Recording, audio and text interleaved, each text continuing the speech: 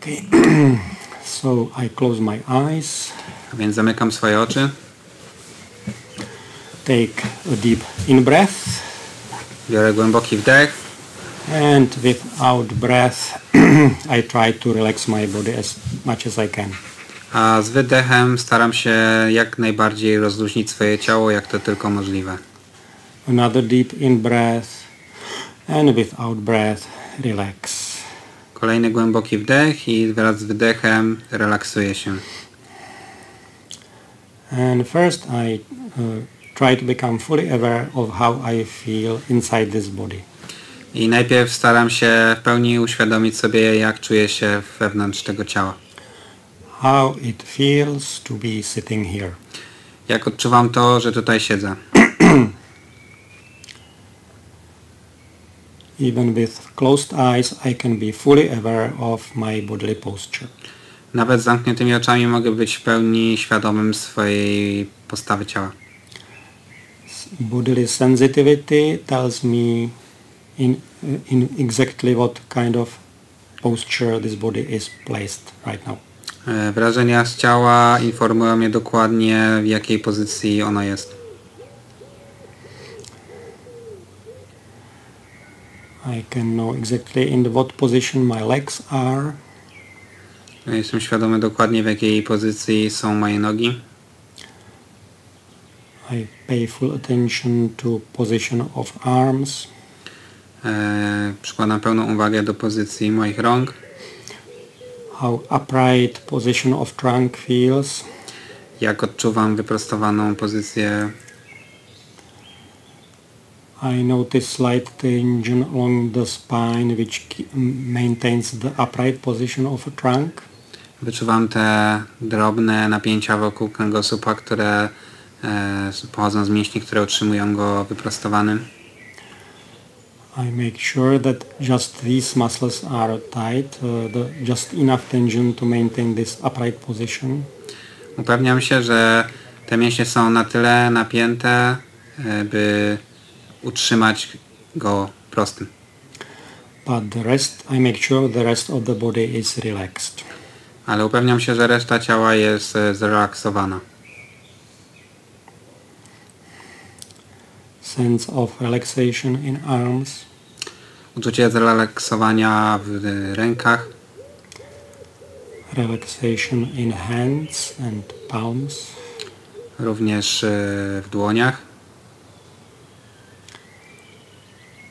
Forearms. W łokciach. Relaxed shoulders. Zrelaksowane ramiona.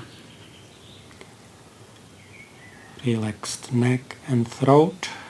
Zrelaksowana szyja i gardło. Faces, muscles of the face. Mięśnie na twarzy. Forehead. Czoło. Scalp. Skalp.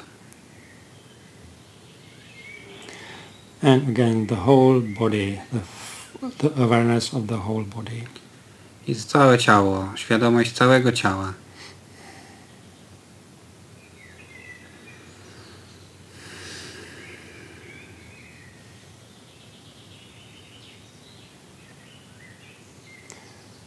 And I allow my mind to relax or rest with this full awareness of the sitting posture. I pozwalam swojemu umysłowi spocząć na tej całkowitej, na świadomości i całego rozluźnionego ciała.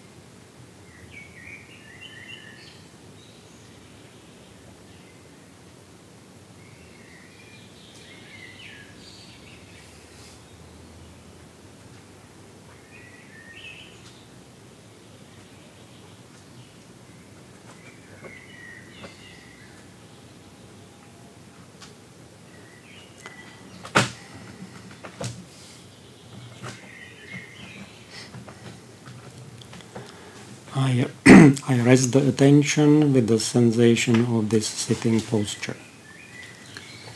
Odpoczywam, kierując uwagę na wrażenia płynące ze zrelaksowanego ciała.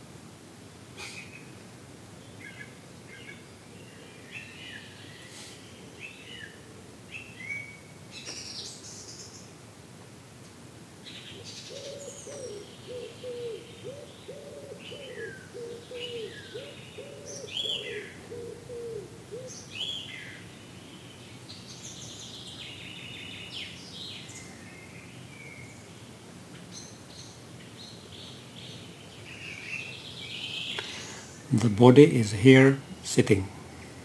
Ciało jest tutaj siedząc.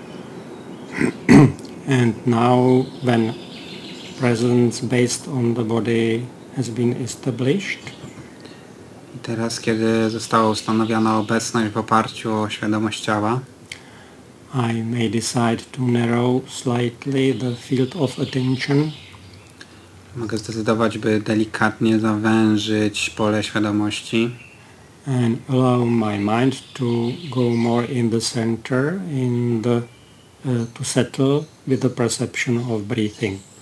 i pozwolić umysłowi bardziej osadzić się w centrum na percepcji oddechu.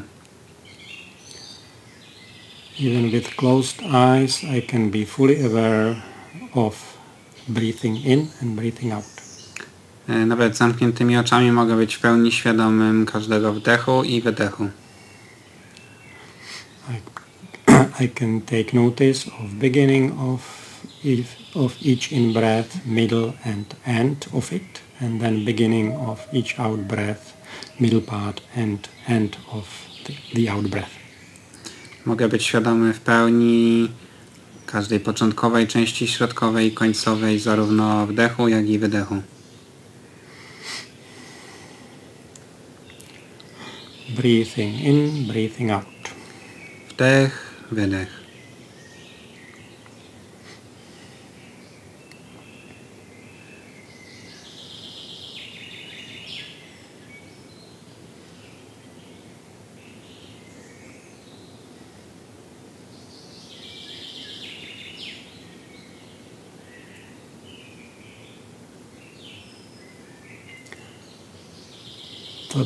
The body breathes in and breathes out by itself, I'm just watching it. Ciało samo oddycha, a ja po prostu to obserwuję.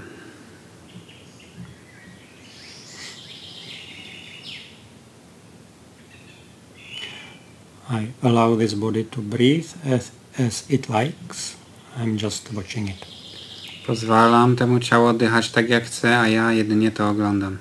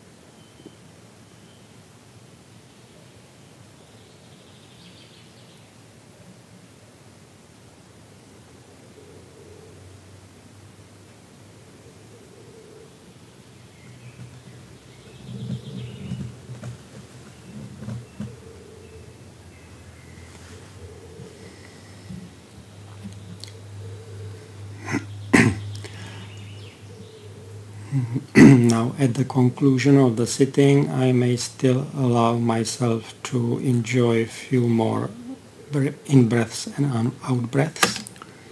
I na koniec siedzenia pozwalam sobie rozkoszować się kilkoma wdechami i wydechami. Breathing in, breathing out. Wdech, wydech.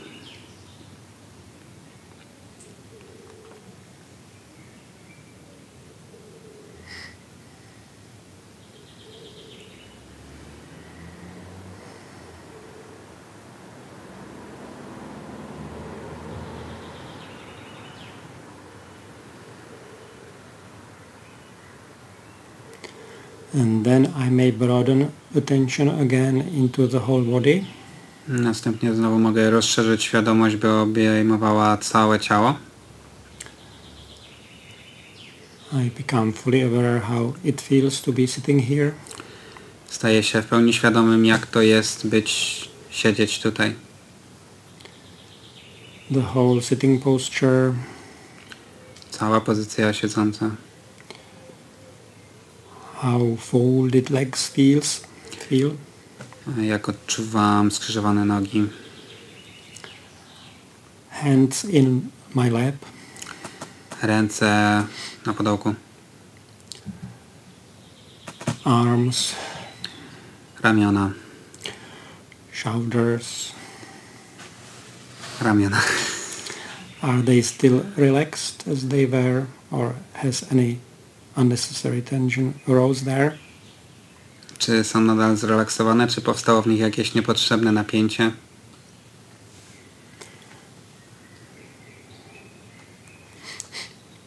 Then upright position of the trunk. Wyprostowana pozycja korpusu. Muscles along the spine that help to maintain it. Mięśnie wokół kręgosłupa, które pomagają utrzymać tę pozycję. Head. Muscles of the face. Głowa, mięśnie twarzy.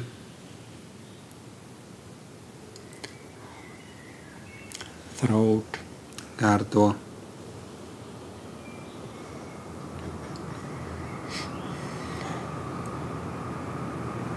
The whole sitting posture. Cała pozycja siedząca. And then I may decide to, with full awareness, to open my eyes while reminding myself that practice of presence doesn't end here. Następnie mogę pozwolić sobie otworzyć oczy w pełni świadomie, pamiętając, że praktyka obecności nie kończy się.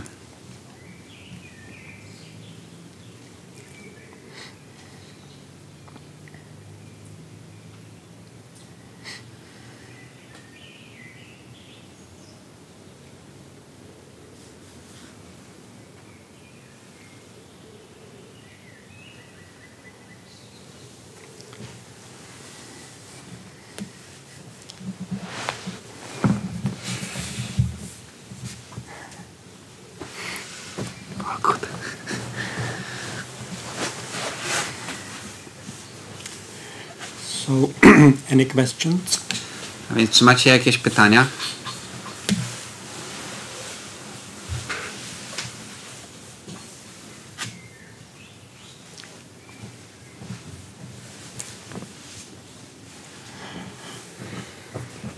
One of the purposes of these meetings is also to give you opportunity to ask, or to consult any difficulties you may have encountered in your meditation or generally in practice.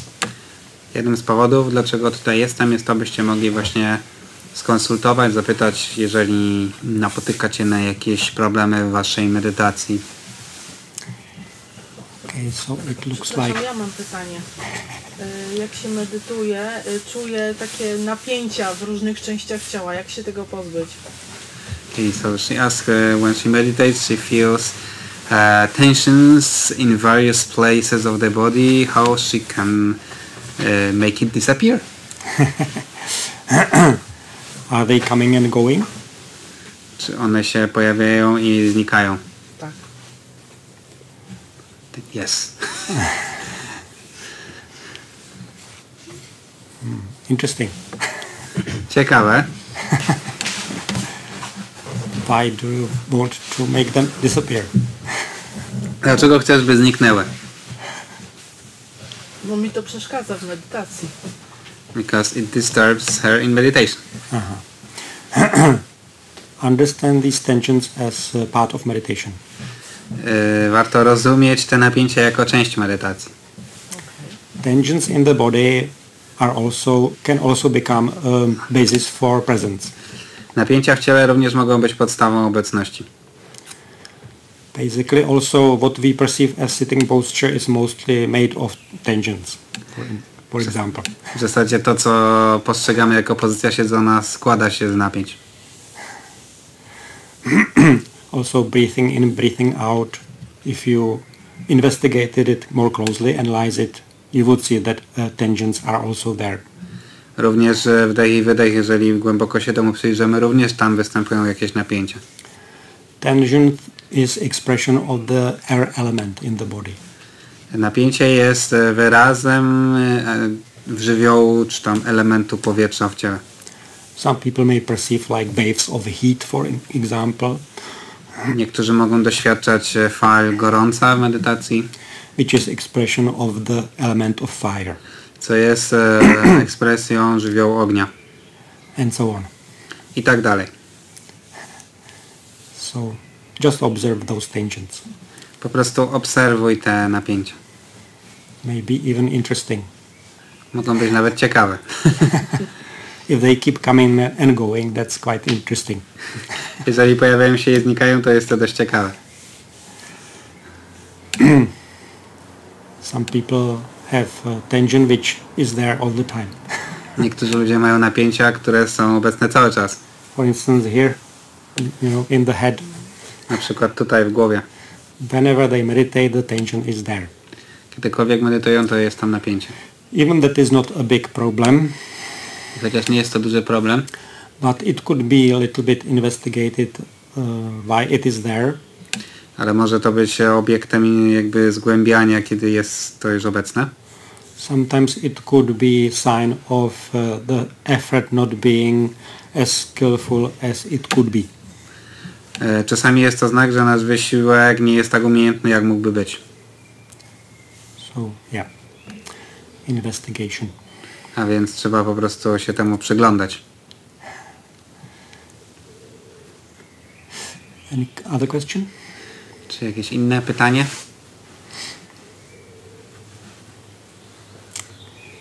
Okay, so we may proceed towards some Dhamma reflection. A więc możemy teraz przejść do refleksji nad Dhammą. I will first chant briefly this kind of formal way to introduce Dhamma talk, which is custom in Thai tradition. A więc teraz zrobię taki krótki chanting, który rozpoczyna mowę Dhammy i jest to taki obyczaj pochodzący z Tajlandii. It's just me chanting, you don't need to chant anything. Teraz tylko ja będę chantował, wy nie musicie chantować. Namo tassa bhagavato arahato samma sambuddhassa. Namo tassa bhagavato arahato samma sambuddhassa. Namo tassa bhagavato arahato samma sambuddhassa. Buddhang dhammang sanghang namasami.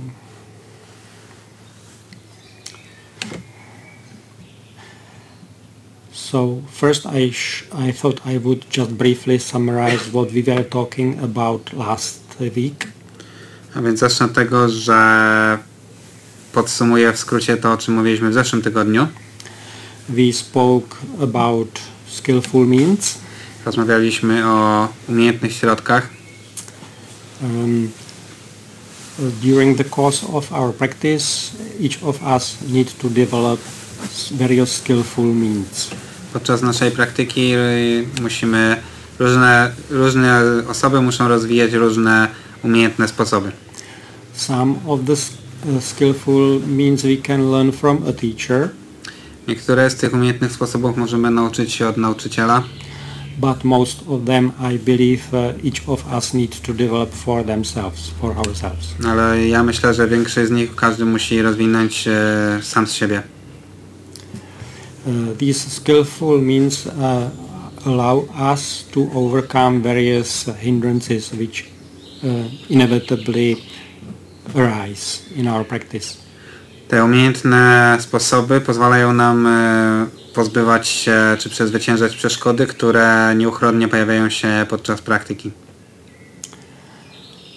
One of the skillful means I suggested last time, I think, was sometimes to play with lowering one's expectations or ambitions in meditation. Jednym takim sposobem, który ostatnio przedstawiłem, jest to, by jakby pobawić się trochę taką ideą, żeby obniżyć swoje oczekiwania podczas medytacji. Sometimes really the big problem is that we aim too high in meditation, in our practice. Czasami problemem jest to, że mierzymy zbyt wysoko w naszej praktyce medytacji. I mentioned my problem that I had, that I thought I can achieve of 100% mindfulness. Mówiłem o tym, że miałem kiedyś właśnie problem, kiedy próbowałem osiągnąć 100% ciągłej obecności. But actually the correct attitude is to first establish how much we are mindful in our natural state. Najpierw trzeba po prostu przyjrzeć się temu, na ile jesteśmy obecni w naszym naturalnym stanie. Throughout the day, how much mindfulness we have. W ciągu dnia, ile mamy tej uważności, obecności. And if it is, for example, 1%, jeżeli jest to na przykład 1%, 1% of time, 1% czasu, then we should aim at 5%. Wtedy powinniśmy mierzyć w 5%. Not 100%. A nie 100%. Only Arhat is 100% mindful. Tylko Arahant ma 100% uważności. Another hindrance I think I might mention here, which I didn't mention last time, is perfectionism. Kolejnym takim przeszkodą, o którym nie mówiłem ostatnio, ale powiem dzisiaj, jest perfekcjonizm. I guess each of us has this in different to different extent. Różni z nas mają to do różnego stopnia. If you are not perfectionists, then congratulate yourself. Jeżeli nie jesteś perfekcjonistą, to pogratuluj sobie. Because perfectionism is terrible hindrance in meditation. Ponieważ perfekcjonizm jest straszną przeszkodą w medytacji. So then we need to learn to recognize when perfectionism is getting into the way in meditation.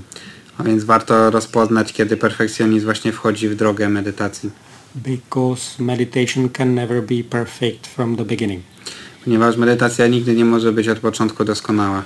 In fact, it's perfect only at the age and the stage of Arahat, full enlightenment. Ona jest doskonała tylko wtedy, kiedy ktoś jest arahantem. The problem is if we have this tendency towards perfectionism in ourselves, then the mind tends to give up when we cannot achieve perfection in meditation straight away. Problem polega na tym, że kiedy mierzymy w perfekcję, to nasz umysł poddaje się, kiedy nie może jej osiągnąć.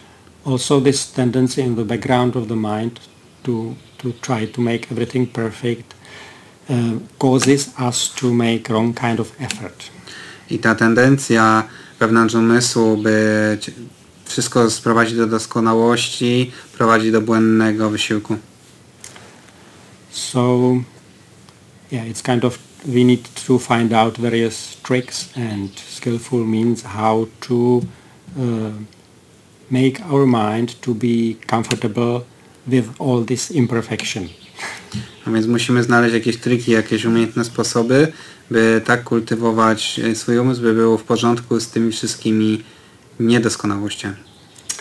You may ask yourself whether your parents, like father, was perfectionist, and if he was, then you are probably also perfectionist to some degree. Możecie się zapytać na przykład, czy wasz ojciec był perfekcjonistą i jeśli tak, to zapewne też sami trochę jesteście. I don't know how prevalent this is in Polish culture. Nie wiem, na ile to jest obecne w polskiej kulturze. But I suspect in Czech Republic it might be more because we are closer to Germany, you know.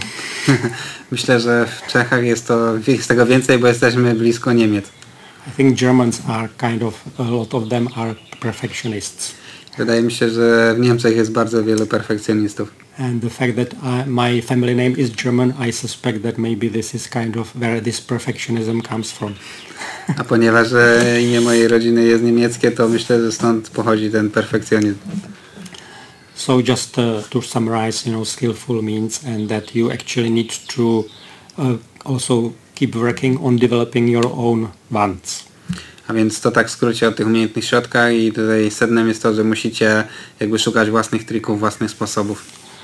And to be able to do that you also need to have this quality which Ajahn Munindo, one of my favorite Dhamma preachers, calls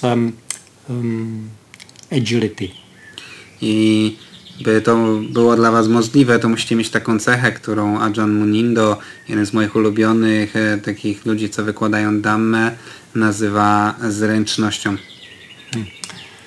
It's good you know how to translate it into Polish because I don't know Czech term.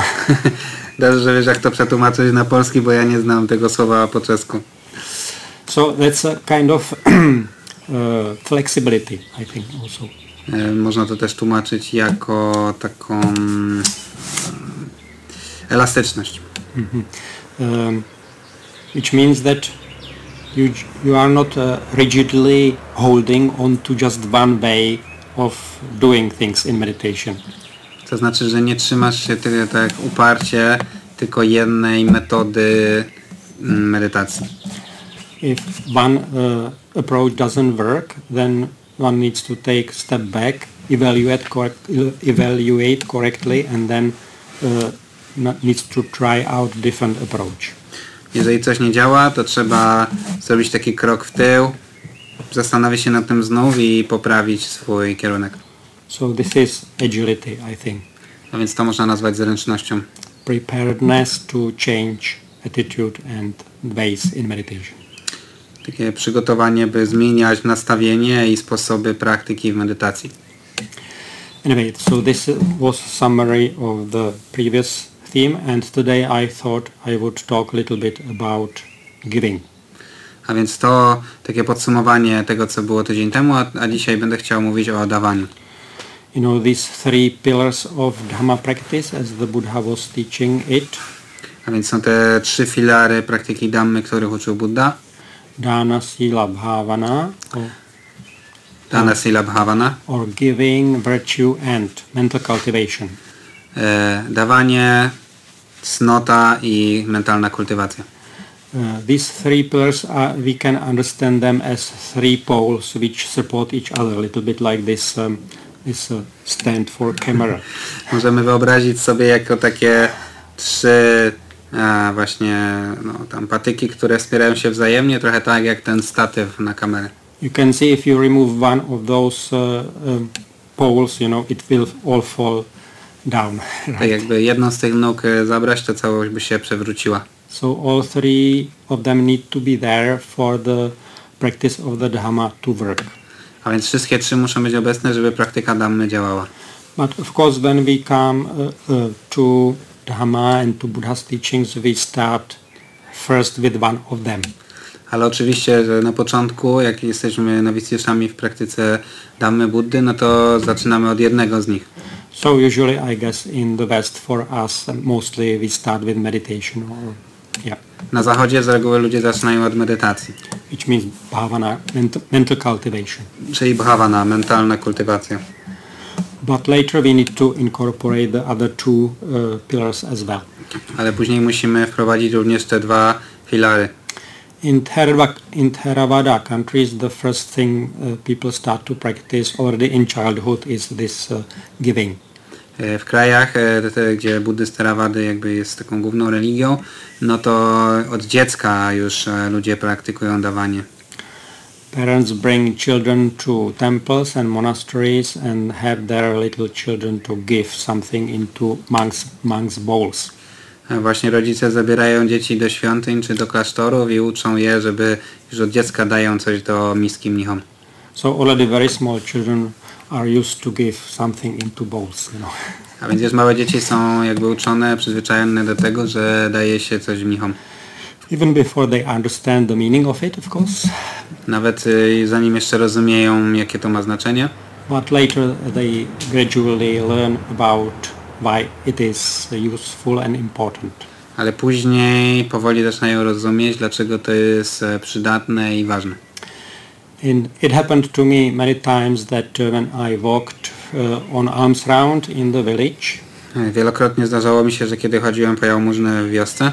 I used to stay spend few years in solitary kuti, so I was just one monk there in a hut in forest. Przez kilka lat mieszkałem jako samotny mnich w kuti wewnątrz lasu.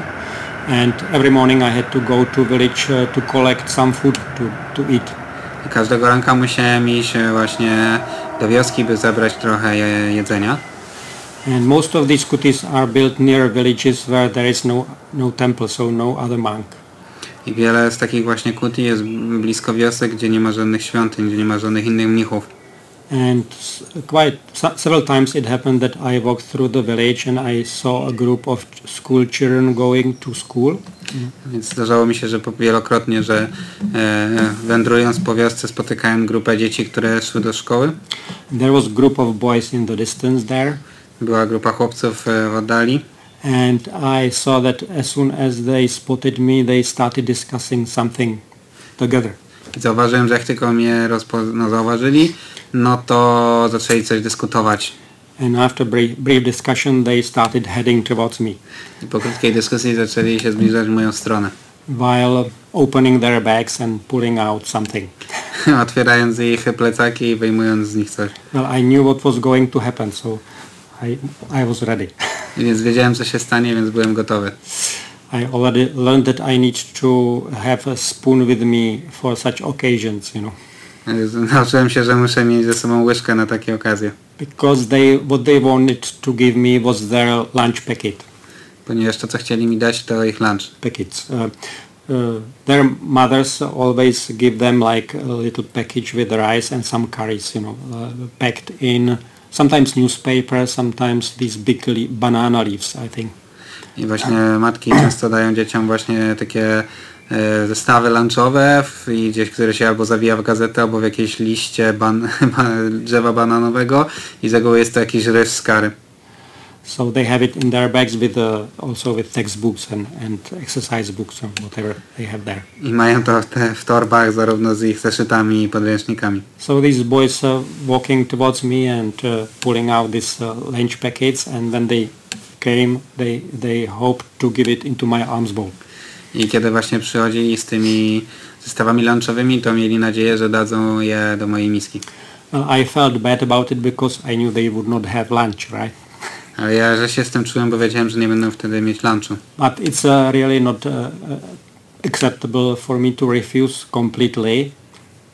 Nie jest to dla mnie akceptowalne, żeby odmówić całkowicie. So I used this spoon to take just part of it, So I always had to unpack it, take one or two spoons and give it back to them. That was acceptable. A więc wtedy robiłem tak, że po prostu rozpakowywaliśmy to i brałem łyżkę albo dwie od każdego, no i resztę brałem dla siebie i takie coś jest dozwolone. So this is of practice of giving example how it is done sometimes in these Theravada countries. A więc to jest przykład, jak właśnie ta praktyka dawania przebiega w tych krajach Theravady. Now in Western cultures we start with meditation, but if it comes to the point that we actually want to establish monastery, then we also need to incorporate this practice of giving into our own practice. Właśnie na zachodzie z reguły zaczynają ludzie od medytacji, ale jeżeli chcemy doprowadzić do tego, by powstał klasztor, no to musimy inkorporować do praktyki damy również tę dawanie. Also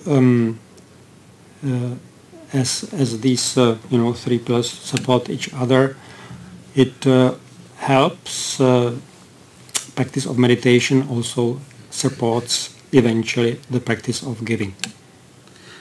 Tak jak te trzy właśnie części tego statywu się wspierają, tak samo praktyka medytacji i dawanie również się wspierają.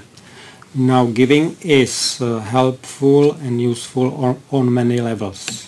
Dawanie jest pomocne i przydatne na wielu poziomach. In Dhamma practice. W praktyce Dhammy. Buddha teaches that what determines how meritorious or fruitful giving is depends on 3 factors. Buddha uczy, że to, jak dużo zasługi karmicznej płynie z dawania, zależne jest od 3 czynników. It is how useful or fruitful giving is depends on the one who receives the gift. To, jak to jest użyteczne czy owocne, zależy od tego, kto jakby przyjmuje dar. On the giver. Od tego, kto daje. And also on the way it is given. I również od sposobu, w jakim jest dany. As for the receiver of the gift, jeśli idzie o tego, kto otrzymuje dar, there is a sutta in Majjhima Nikaya. Jest sutta w Majjhima Nikai. Dakina Vibhanga Sutta. Dakina Vibhanga Sutta. Where Buddha's mother tries to give, I think, gift of robes to Buddha himself. Kiedy matka Buddy chce dać szaty samemu Buddzie. And Buddha tries to persuade her to give it to the whole sangha, not to him. I Buddha próbuje ją przekonać, by dała tą szatę całej sandze, a nie jemu. But his mother, or actually she was stepmother, his aunt, insists that she wants to give it to him, that she made it specifically for him, so she insists. Tak wprawdzie to była jego taka przybrana matka, jego ciotka i ona właśnie już się jakby namyśliła mocno, że chce dać ją właśnie jemu, więc nalegała na to. And as it happens in the suttas, Buddha tries to persuade her 3 times. I tak jak to jest w suttach, Buddha próbował przekonać ją 3-krotnie. And she insists 3 times that she will give it to him. A ona nalegała 3-krotnie, że dają właśnie jemu.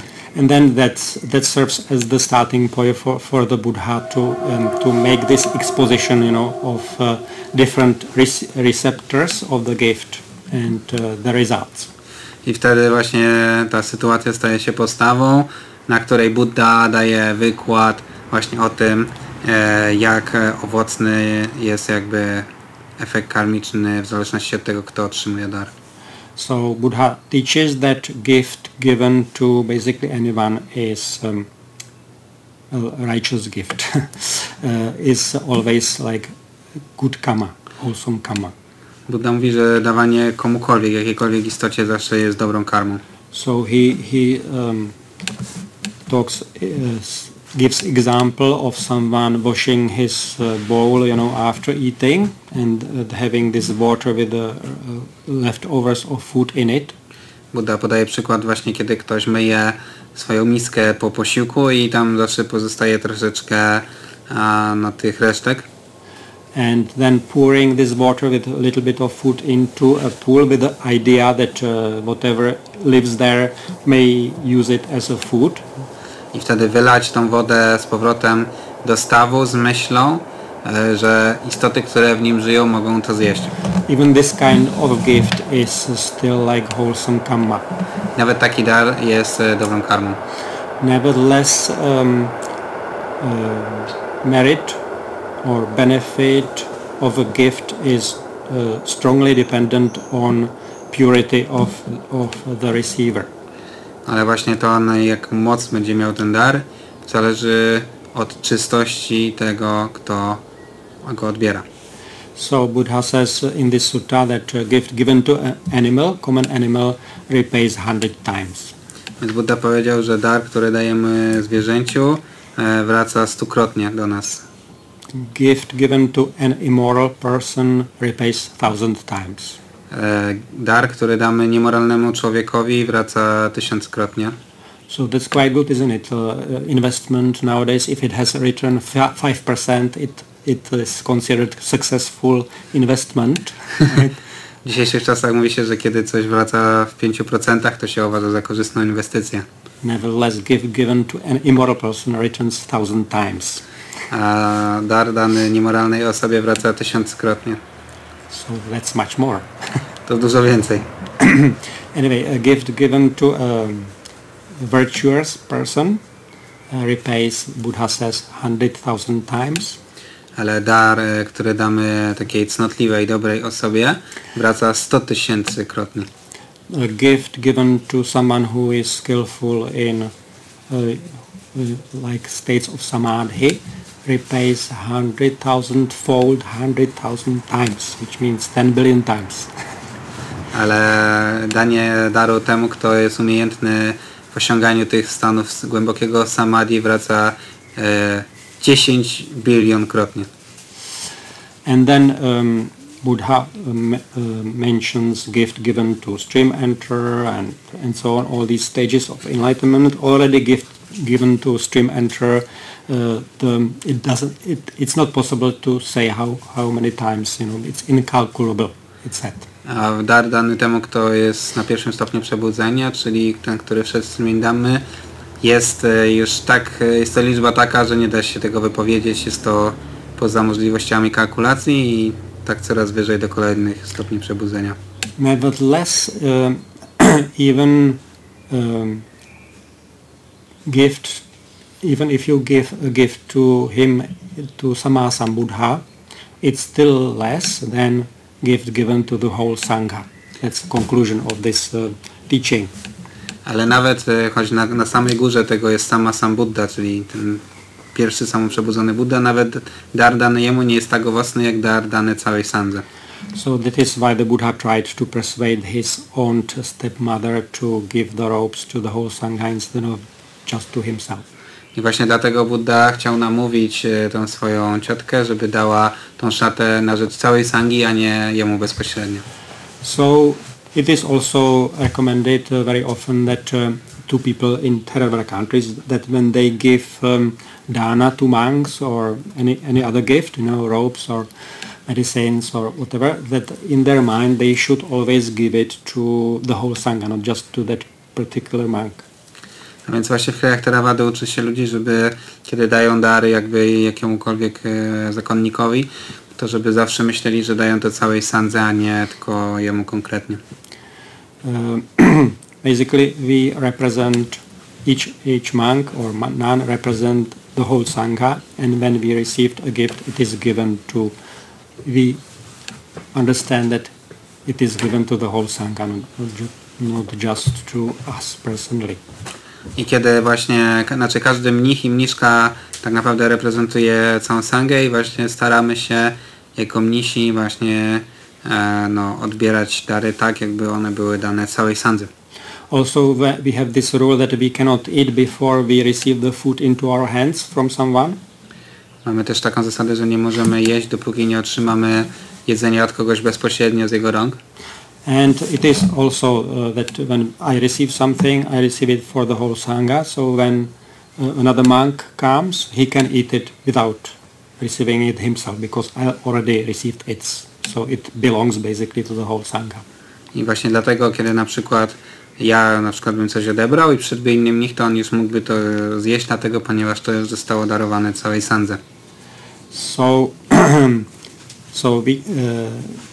we come to this third factor, another factor which determines how meritorious is giving is one's intention or one's state of mind while giving it. A więc kolejnym czynnikiem jest właśnie intencja i stan umysłu tego, kto daje. So it's recommended when you are giving something to anyone to do it, or if it is to monastic, you should before giving, while giving, and also after that you should make kind of conscious determination that you are giving it to the whole sangha. A więc kiedy dajemy coś zakonnikowi, to powinniśmy zarówno przed dawaniem, w czasie dawania i po dawaniu jakby utrzymywać tą intencję, że daje to całej sandze. In this way, this like future benefit of the giving is greatly increased.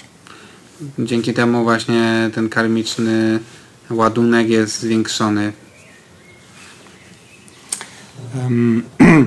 you can see how previous bhavana or mental cultivation can help you with this, right? Widzicie, w jaki sposób poprzednia kultywacja umysłu może pomóc nawet w dawaniu. Because of course it's what you need to be able to be practicing giving most efficiently is already established some level of presence. A więc no widzicie, że taka mentalna kultywacja potrzebna do tego, żeby dawać właśnie w taki sposób najgłębiej jakby korzystny, wymaga już jakiegoś stopnia praktyki uważności, obecności. So even giving may be basis for maintaining presence.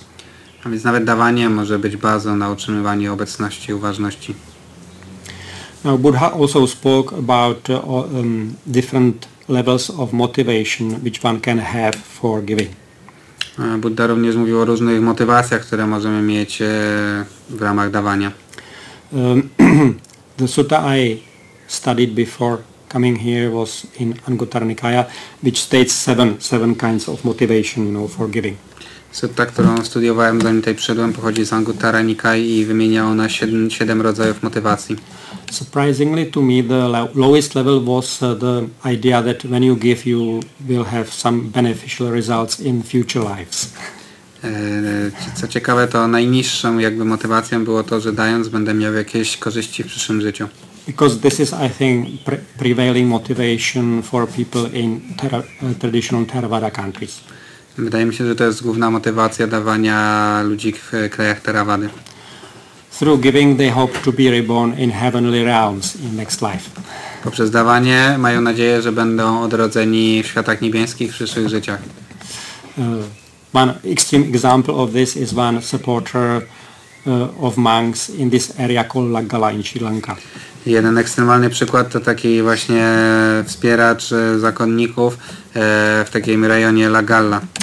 He is well known in this area because he is so keen in giving to monks to the extent that he is giving them things which they don't need and they don't want, On jest właśnie znany, ponieważ jest tak nadgorliwy w tym dawaniu, że daje też rzeczy, których mnisi nie chcą i nie potrzebują. We go to these places to stay there to have a very good, solitude and seclusion. My idziemy do tych miejsc, żeby mieć odosobnienie i takie odseparowanie. But he is capable of coming to the kuti any time of the day with something, Ale on jest zdolny do tego, żeby przyjść do tego kuti w jakiejkolwiek porze dnia, żeby coś dać. And he would keep bringing things until the whole kuti would be filled with stuff which you don't like and don't want to have there. I dawał tyle rzeczy, aż całe kuti było wypełnione tak bardzo, że nie dało się tam nic zmieścić. And he has been doing this for something like 20 years, so he knows that he accumulated lots of merit and he is sure to be reborn in heavenly realms in next life. I robił to przez jakieś 20 lat i ma poczucie, że zebrał tyle zasług, że jest pewien, że odrodzi się w niebie. And once he got all inspired by in the presence of one senior monk, so he went to him. I know this from this monk. He came to him and full of inspiration told him, Bhante, I would like to become a monk too. I właśnie jednego dnia był bardzo zainspirowany i podszedł do takiego właśnie już dojrzałego mnicha i wiem to właśnie od tego mnicha i powiedział, że ja też chcę zostać mnichem. I hope to be monk in the life after next one. Mam nadzieję, że będę mnichem w życiu tym, które będzie za 2 życia jakby. Not in this life, not in next life, but only after that. Nie w tym życiu, nie w kolejnym, ale dopiero później. Imagine that he would become a monk, for example, in this life, become arahant and would miss the rebirth in those heavenly realms that he worked for so long. Wyobraźcie sobie, że zostałby teraz mnichem i arahantem i wtedy nie byłby odrodzony w niebie, na które tyle pracował przez te 20 lat. What a waste of merit. Cóż za strata zasług. Of course he doesn't understand that nibbana is much better than heavens. Oczywiście on nie rozumie, że nibbana jest dużo lepsza niż niebiosa. Anyway, so according to this sutta, this is kind of the lowest kind of motivation. A więc według sut jest to najniższy rodzaj motywacji. Then what the Buddha mentions also, reason for giving is like tradition. You know, we have been doing this throughout generations in our family, so I should continue this family tradition. Kolejne jest to, że kwestia tradycji, że tak dawali moi przodkowie, taka jest tradycja, więc ja też będę dawał. Or also as a way of religious sacrifice, you know, giving. Kolejne to, że dawanie jest formą właśnie takiego religijnego poświęcenia. And interestingly, this last like highest form of motivation that the Buddha teaches here is giving simply for the fact that it's a ornament of the mind. Giving is as an ornament or accessory of the mind. Tam to przynajmniej to była ofiara religijna, a właśnie najwyższą właśnie w tej sutcie formą dawania jest to, że dawanie jest po prostu ozdobą umysłu. Before that is also that it feels good giving, you know, like when I give, my mind becomes happy and is elated. So this as a reason is like 6 of them, of those reasons. Poprzednie, nie prawie najwyższe jest to, że kiedy dajemy, to czujemy się dobrze, jesteśmy szczęśliwi. And the last one is what I just mentioned. A ostatnie jest to właśnie, o czym mówiłem, że jest to ozdoba umysłu czy serca. And strangely enough, Buddha says that person who gives in this way is reborn in Brahma realm. Co ciekawe, to Buddha mówi, że ten, kto daje w taki sposób, odradza się w świecie Brahmy. And after this karma is exhausted there, he doesn't come back. I kiedy ta karma się kończy, to już nie powraca. So it looks like what Buddha means is either non-return or arahat. A więc to, co Buddha ma na myśli, to, że ktoś jest albo niepowracającym, albo arahantem.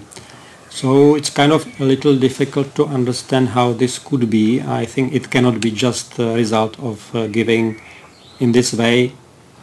Więc ciężko jest to pojąć, dlaczego tak jest w tej sutcie. Wydaje mi się, że to znaczy, że to nie jest związane tylko i wyłącznie z dawaniem w taki sposób.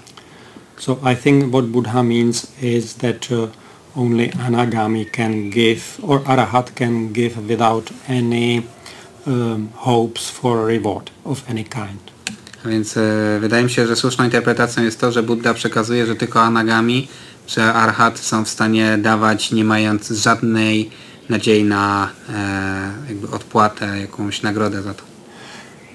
And another factor which determines how meritorious giving is also is what is given. Kolejnym właśnie tym trzecim czynnikiem, od którego zależy, na ile zasług przynosi taki dar, jest to, co jest dane. Of course we are encouraged to give only to the extent that we don't threaten ourselves, you know, and so on. Simply proportionate to our own means. Oczywiście jesteśmy zachęcani, by dawać tyle, ile jesteśmy w stanie, by nie skrzywdzić samego siebie. Musimy tutaj brać pod uwagę to, ile w ogóle mamy. So karmic potential of a gift is also dependent on how much we have and what is the proportion. A więc jakby ta siła karmiczna zależy od proporcji, jakby ile jesteśmy w stanie poświęcić, ofiarować z tego, co mamy. And of course the highest possible gift, it is said, is a gift of Dhamma or liberating teachings. A więc największym darem jest dar Dhammy, czyli dar wyzwalających nauk. Originally I thought that giving is always like good karma, you know, beneficial. Dawanie jest zawsze dobre, zawsze korzystne. But actually there can be also giving which is completely motivated wrong way and is completely bad karma actually. I was kind of surprised, but I found it in the suttas and I realized also that it's actually the case. Choć jest to zaskakujące, to jest możliwość dania daru, który może być jakby niewłaściwy, może być złą karmą. Jest tego przykład w suttach. So for example, gift of weapons and ammunition to a group in a foreign country in the hopes that that group will remove the government which we don't like. That's probably not a good karma.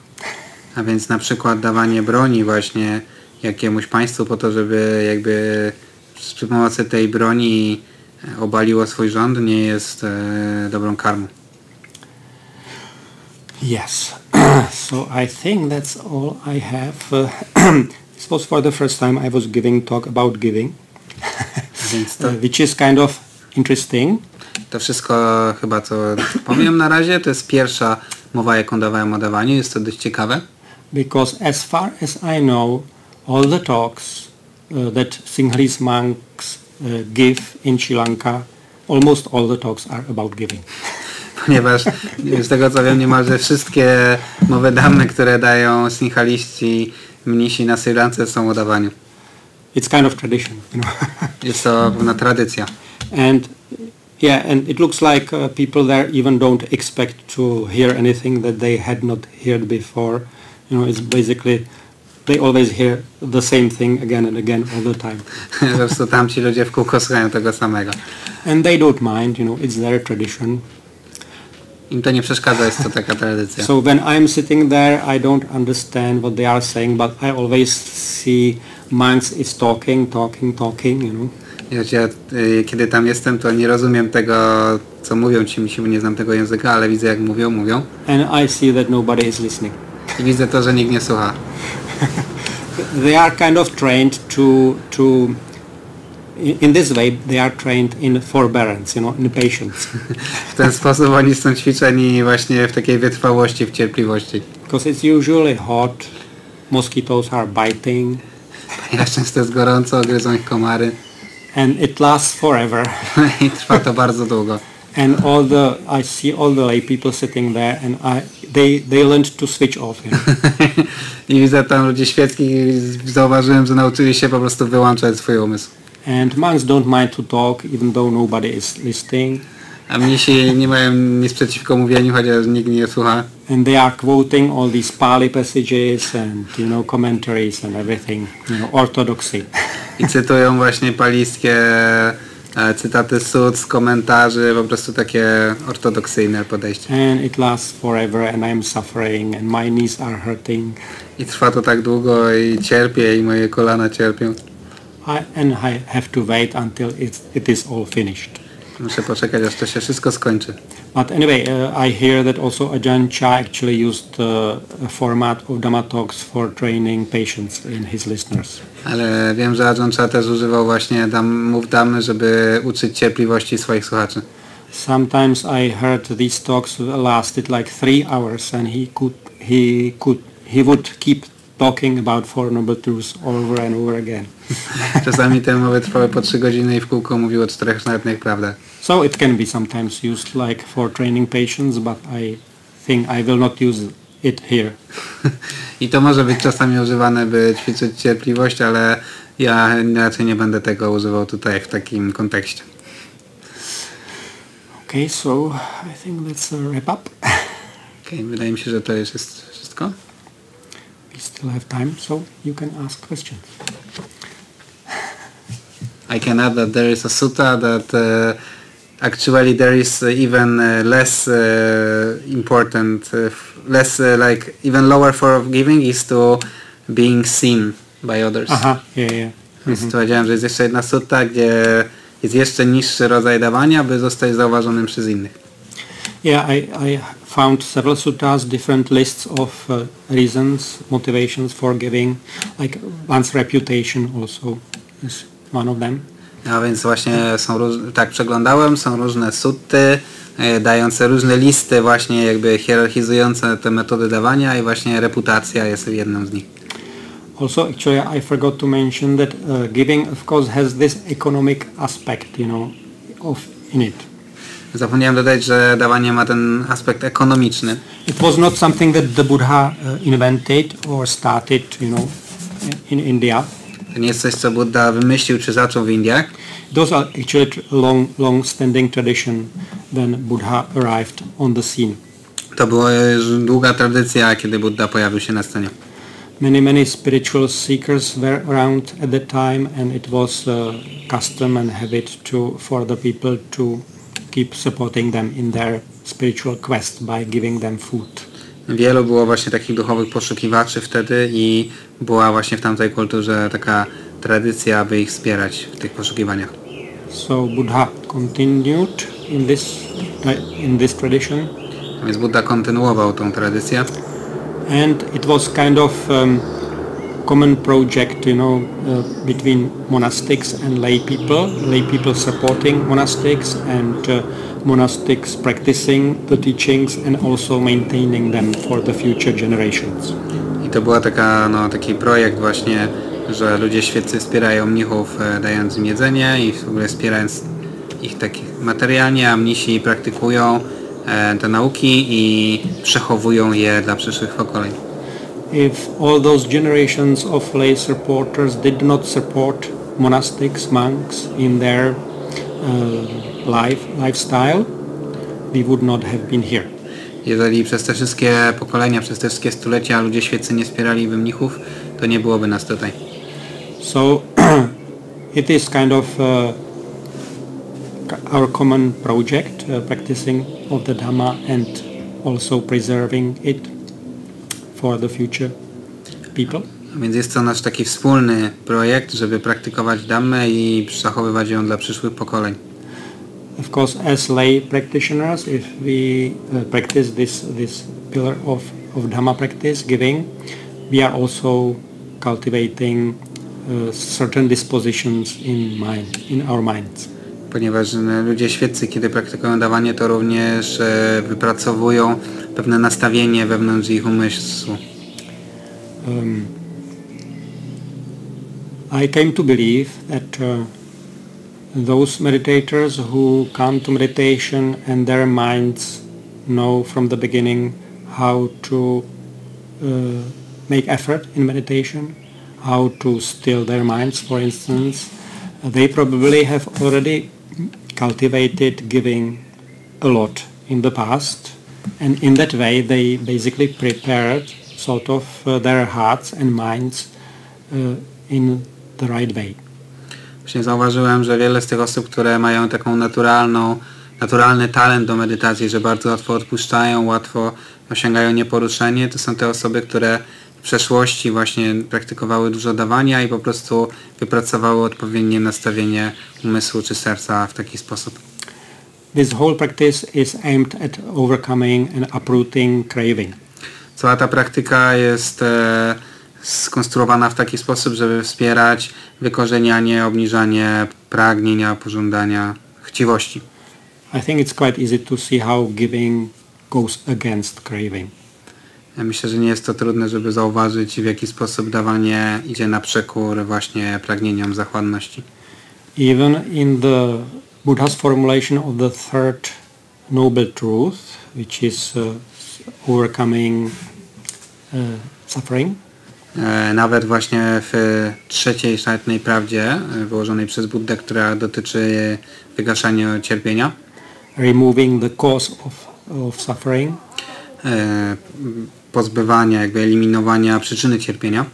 Which is removing of this tanha or craving. Co jest właśnie pozbyciem się tego tanha, pragnienia, chciwości. And in this formulation Buddha uses about 3 or 4 or 5 terms for this overcoming of craving. Buddha właśnie w tym fragmencie mówi tak 3, 4 czy 5 określeń, które tego dotyczą. Chago is actually Pali word for generosity.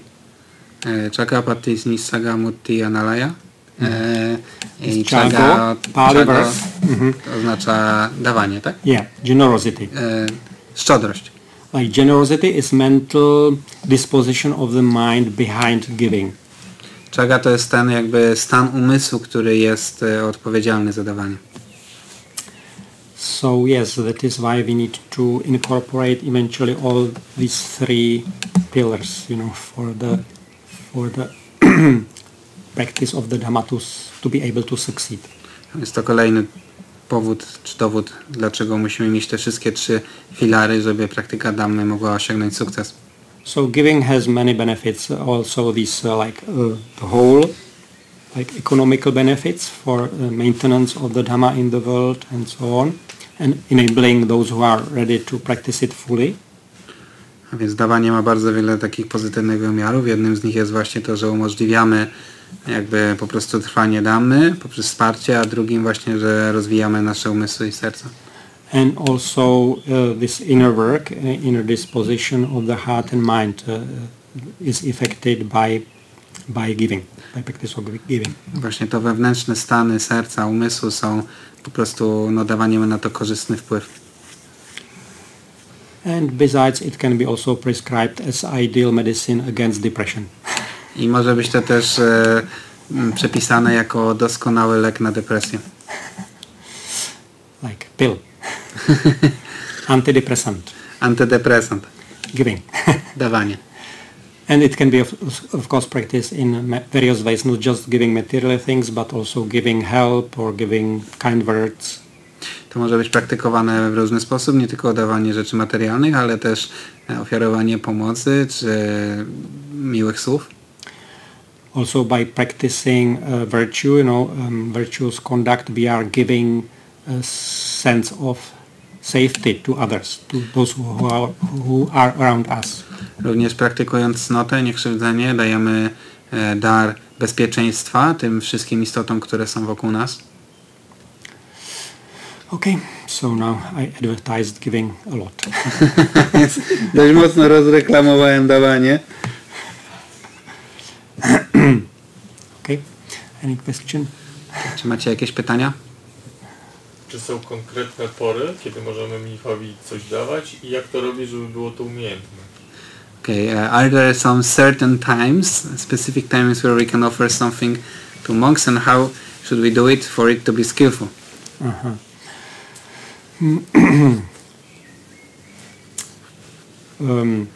In Theravada countries, most of the time, what is mostly given is food, alms food. W krajach Theravady głównie daje się jedzenie. But generally, one can give at any time. We are just not allowed to accept most of the food in the morning, in the afternoon. We can accept it only in the morning. Możemy ogólnie dawać w każdym czasie, ale większość jakby jedzenia możemy przyjmować tylko do południa. All the rest things which are not to be eaten, we can accept at any time. A wszystkie inne rzeczy, które nie są do jedzenia, możemy przyjmować w jakichkolwiek porach. So before one is about to give something, one needs to be like present, right?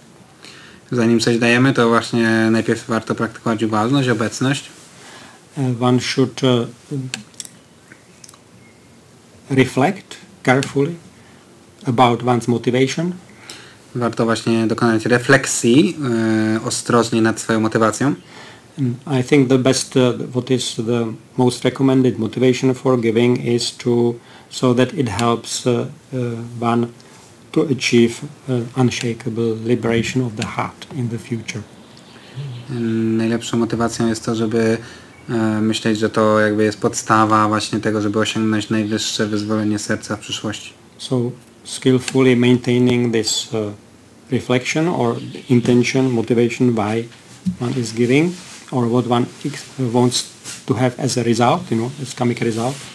Więc po prostu umiejętnie utrzymywać w umyśle tą intencję, że to jest jakby karmiczny owoc, jakiego jakby chcielibyśmy. And then while giving, one maintains this awareness and also presence and one gives it. I wtedy po prostu, kiedy ktoś daje, to utrzymuje tą ważność i tą intencję i wtedy daje. One needs to be also careful not to regret giving it later on. Trzeba też potem być uważnym, żeby nie żałować później tego, że coś daliśmy. It's interesting that if one regrets after giving, it actually reduces quite a lot the karmic potential of that gift. Strangely enough. Jest tak, że jeżeli ktoś żałuje tego, że coś dał, to potem to bardzo obniża jakby właśnie tą moc karmiczną tego daru. There is case of someone who offered something to maybe Sariputta or some enlightened monk, like maybe spoonful of rice to some very enlightened monk. Był taki przykład, że ktoś dał właśnie taką łyżkę ryżu jakiemuś bardzo oświeconemu mnichowi, chyba Sariputcie. But later regretted it, Ale później żałował tego. he thought, I should have give it to my servants, not to that monk. Pomyślał, powinienem to dać moim sługom, a nie temu mnichowi. So as a result, this person was born as a wealthy man in the following life. I w związku z tym ten człowiek odrodził się jako bogaty człowiek w przyszłym życiu. But because of this regret, this person was not able to enjoy his wealth. Ale ze względu na właśnie to pożałowanie nie był potem w stanie cieszyć się tym bogactwem. So he was keeping it on bank account and was not, was miser. Trzymał je na swoim koncie bankowym i był takim skąpcem. So be careful. A więc bądźcie ostrożni. Czy dana się odnosi tylko do sanghi, do daru dawanego mnichom czy mniszkom, czy odnosi się też do daru dawanego ludziom świeckim? Does dana is only about sangha, or it's also dana when you give to lay people? Yeah, of course. Yeah. Oczywiście również dla ludzi świeckich.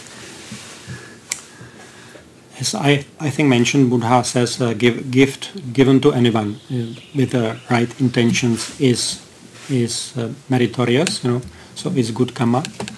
Tak jak właśnie wspominałem, Buddha mówił, że dar każdej istocie jest, jeżeli jest dobrą intencją, jest bardzo owocny karmicznie. I personally, if I was a layperson, I would make it like practice for me to, whenever I see a homeless person, I would give him or her something. Gdybym był osobą świecką, to miałbym taką praktykę, że zawsze dawałbym każdej osobie bezdomnej coś, którą tylko widzę. It's kind of strange. Once one friend of mine visited me in Sri Lanka. Raz, kiedy byłem w Sri Lance, to odwiedził mnie przyjaciel. And he is really extremely wealthy man. Jest on ekstremalnie bogatym człowiekiem. So we traveled around Sri Lanka a bit. I podróżowaliśmy razem po Sri Lance. And several times someone approached us, like person like begging. I kilka razy podszedł do nas ktoś, żebrając o coś. I could not understand why my friend was always upset, about it. Nie rozumiem, dlaczego mój przyjaciel zawsze był na to zdenerwowany. Even if every person that approached us, if he gave him or her like something like 500 rupees, he would not recognize difference on his funds, Nawet gdyby każdej tej osobie, która podeszła, dało 500 rupii, to nie wpłynęłoby to w najmniejszym stopniu na jego finanse. And 500 rupees for them, it would be like food for, I don't know, 10 days maybe. A 500 rupii dla tych ludzi to byłoby jedzenie na 10 dni. So I understand such a mentality, Więc nie rozumiem takiego podejścia. So yes, giving to anyone. A więc on the way here, I gave my lunch to one homeless person on the railway station. Ja na przykład tutaj po drodze dałem swój lunch jednej bezdomnej osobie. We monastics don't have so many opportunities to give, Zakonnicy nie mamy zbyt wielu sposobności wydawać.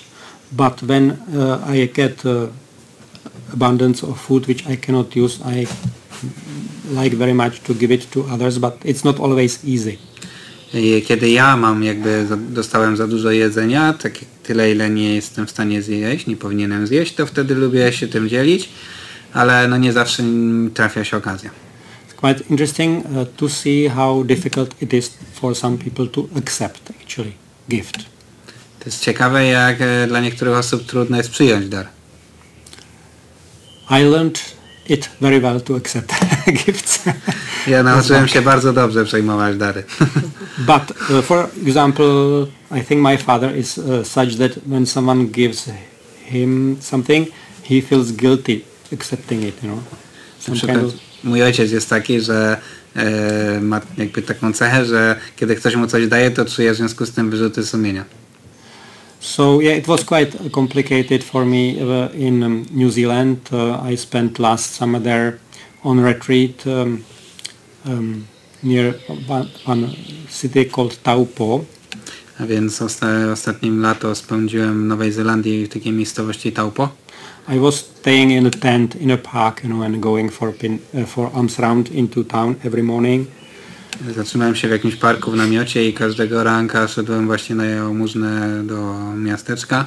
And sometimes people don't know that we cannot store up food. You know, we cannot eat food which we received in the morning one day. We cannot eat it next day. I niektórzy ludzie nie wiedzą, że my nie możemy przechowywać jedzenia.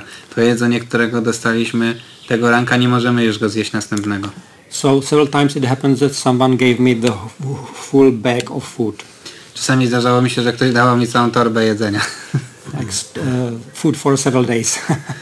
Jedzenie na kilka dni. So I could eat only small part of it and then I needed to find someone to give it to. I wtedy mogłem zjeść tylko część tego i musiałem znaleźć kogoś, komu mogłem to dać. And that was quite difficult actually. I to było dość trudne. Because homeless people are never around when you need them, you know. Ponieważ ludzie bezdomni nigdy nie są w okolicy tam, kiedy ich potrzebujesz. So I tried to find them, and when I couldn't, I actually found one bakery which was kind of open, you know, so I gave it to shop assistant there and asked him or her when she or she sees a homeless person passing that they should give it to him or her. Znalazłem takie rozwiązanie, że była taka jedna piekarnia, taka dość otwarta i tam właśnie powiedziałem tej osobie, która tam pracowała, że proszę, że jeżeli zauważysz bezdomnego, to proszę daj mu to. But once I was in this situation early in the morning, I had food from previous day, you know, a bag, some vegetables and so on, and I went to this bakery to receive a little breakfast, you know, before going to public library. A więc jednego ranka miałem tak, że miałem ze sobą jakieś tam jedzenie z poprzedniego dnia, jakieś warzywa i tak dalej i szedłem do jakiejś tam piekarni, żeby otrzymać trochę jałmużny. The owner of the bakery was not a Buddhist, but he, for the first time when I went there, he tried to give me money. I told him I could not, so he gave me some sweet, some piece of sweets. Ale właśnie on nie był buddystą i nie wiedział, że nie może dawać mi pieniędzy. Na początku chciał dać mi pieniądze, ale potem powiedział mu, że nie i dał mi trochę słodyczy. So I used to go there once a week and I usually got something from him. He was working there in the mornings. I chodziłem tam raz w tygodniu i z reguły coś tam dostawałem. But once I had this bag, so after he gave me this sweet, I tried to give him this bag. I wtedy właśnie raz miałem tą torbę z tymi jedzeniem z poprzedniego dnia i kiedy dał mi te słodycze, to ja chciałem dać mu tą torbę. And he did not speak English very well, so he misunderstood. So then he appeared displeased, you know. He appeared like he didn't like that I was giving him this bag. I actually tried to tell him that he should give it to someone, some homeless person passing, but he didn't understand. I właśnie to było tak, że on nie rozumiał dobrze angielskiego i kiedy dawałem mu tą torbę i tłumaczyłem mu, że daję mu ją po to, żeby dał jakiemuś bezdomnemu, to on tego nie rozumiał i był właśnie niezadowolony. Miał taką niezadowoloną twarz w związku z tą sytuacją. So he called his colleague to deal with the situation. Więc zawołał swojego kolegę, by rozwiązał tą sytuację. And this colleague came and asked, how much? I ten kolega wszedł i powiedział, ile? Nothing. Nic. So he thought I was trying to sell him something, you know, so that is why he was displeased. On myślał, że próbuje mu coś sprzedać i do tego był niezadowolony. So when they understood that I was actually giving it to them, they were kind of pleasantly surprised and they accepted it. Ale kiedy dowiedzieli się, że po prostu im to daje, to byli miło zaskoczeni i po prostu to przyjęli. Nevertheless, several times it happened when I tried to give this bag with food to somebody, he appeared or she appeared to be offended. Ale miałem kilka sytuacji, że kiedy dałem komuś taką torbę z jedzeniem, to wydawali się jakby byli obrażeni. So when we are giving something, you know, we should be like sensitive and not to force a gift onto someone. A więc kiedy dajemy, powinniśmy być tacy wrażliwi i nie jakby przymuszać kogoś do tego, żeby przyjmował od nas dary. Yeah, sometimes giving can also be a way of abuse, I would say. Czasami dawanie też może być formą takiego krzywdzenia w pewnym sensie. Dawanie wsparcia osobom na przykład cierpiącym w chorobie, w depresji.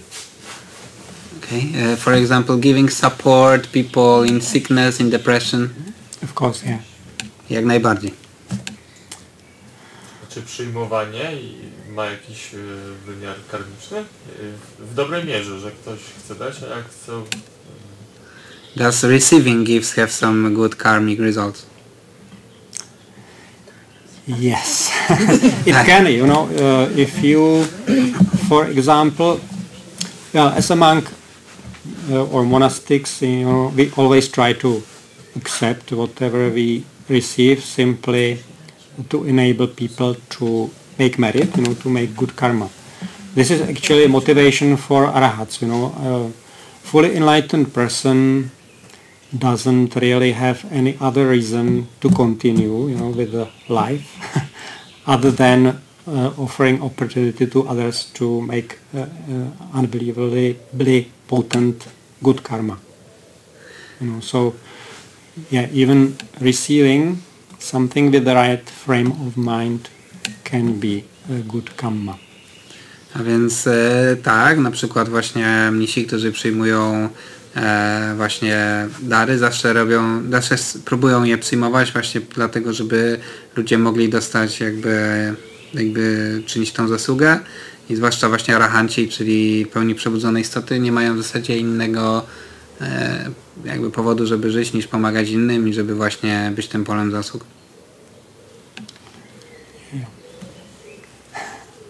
Czy z piciem jest tak jak z jedzeniem, że mnich tylko ma określoną porę, kiedy może pić, czy może pić w ciągu dnia? I czy picie też trzeba ofiarować, czy może się na przykład napić wodę ze strumyka albo z kranu?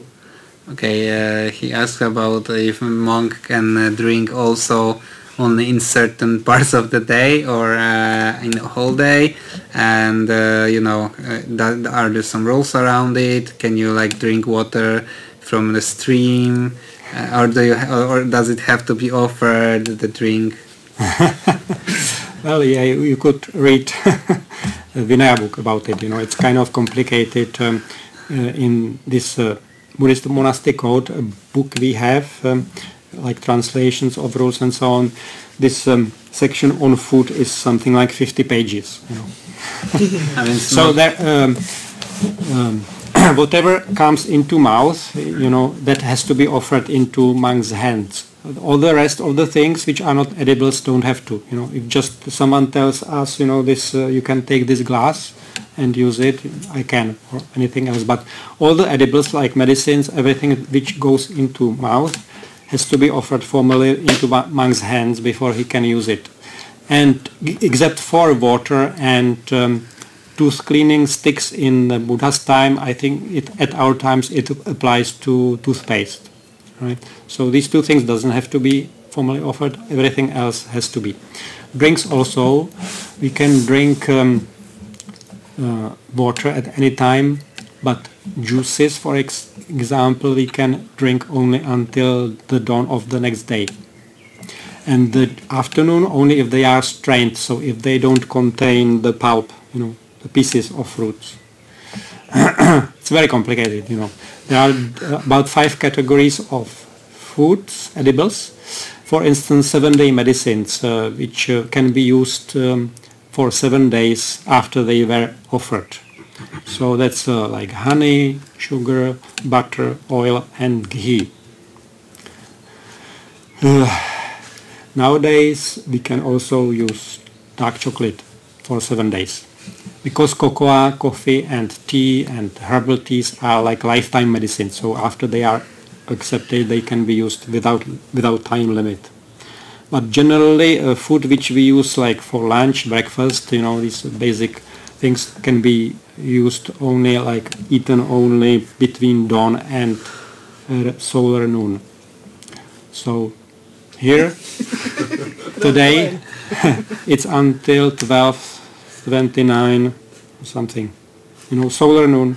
It's not 12, but it's nowadays we have these apps, so they can tell us exactly that solar noon is 12:32:14. It's later than before.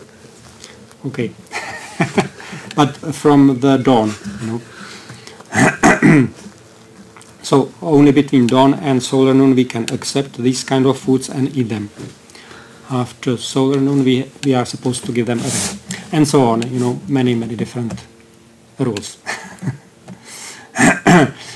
most of the rules Buddha established after some naughty monk did something, but for example this rule about not eating food which was stored up was inspired by Arahat, you know, because he was kind of frugal and he was drying rice from one day, he dried it and then soaked it in the water next day and ate it, you know, but Buddha said no.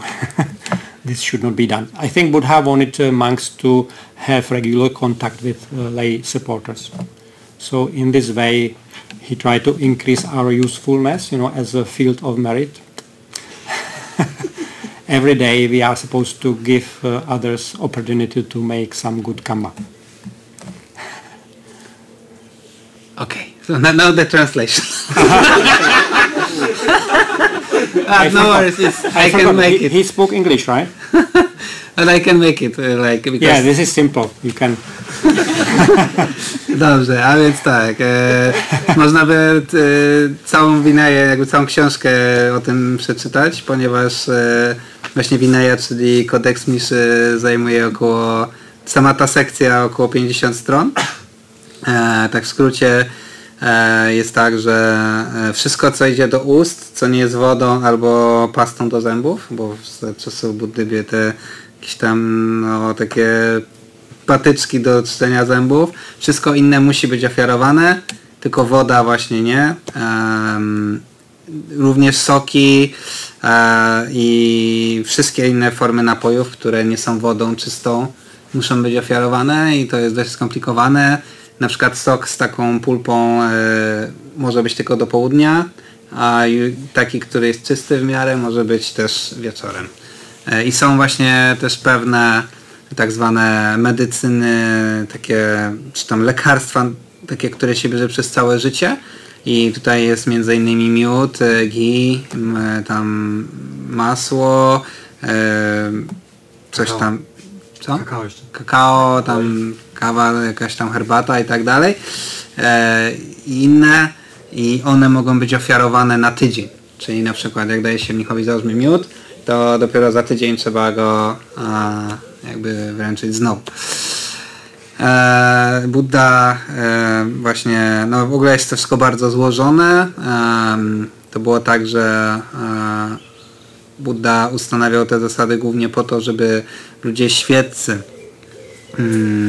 mieli właśnie regularny kontakt z mnichami. Właśnie była przypowieść Vinai, gdzie tam jakiś mnich sobie tak wysuszył ryż i potem go nawadniał następnego dnia, chciał to zjeść i Buddha powiedział właśnie no bueno, tak nie można i że właśnie ustanowił tą zasadę.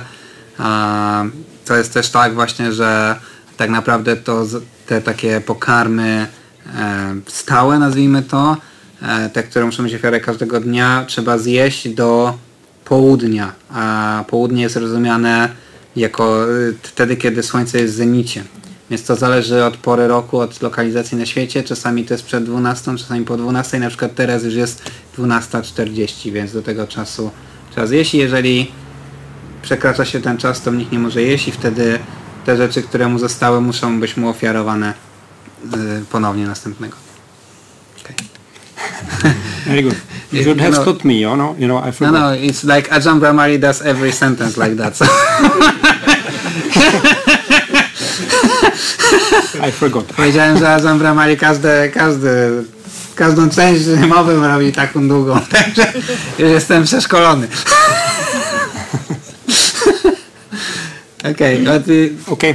That's why people were laughing, but I remained because it was funny. I see, but he asked in English, right? Yes, yes. That is why I forgot. It's a habit. It's yeah. It's but time over. But one more question. Or? One more question. Yeah. Okay. Nie jestem oświecona. Ktoś do mnie przychodzi na ulicy, chce ode mnie pieniądze. Nie podoba mi się ten ktoś, nie lubię go, nie chcę mu dać.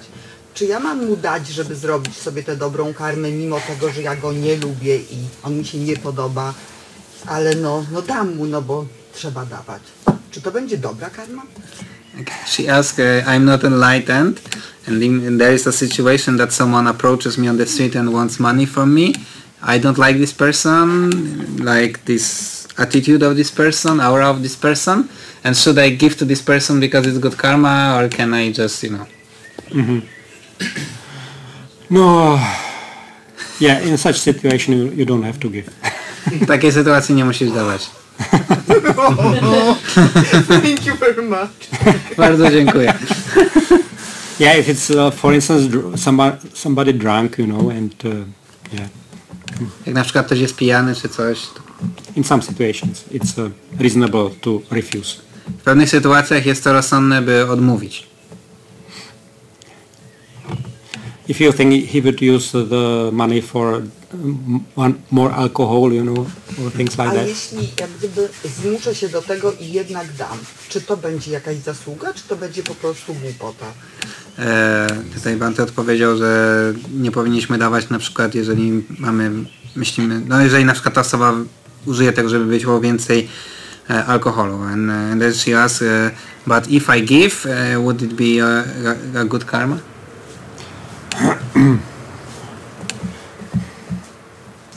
Depends on the attitude, you know, on the mental state, which determines a lot about whether it is good karma and how much, how good. To zależy od twojego stanu umysłu, jakby z jaką intencją dajesz.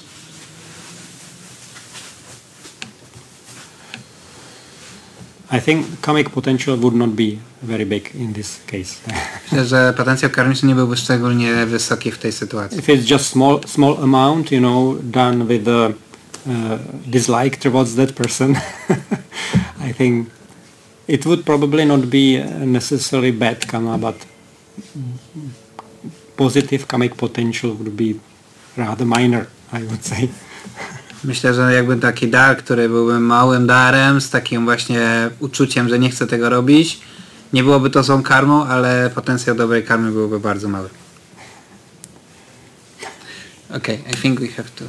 Yeah. Okay. Sadhu, sadhu, sadhu.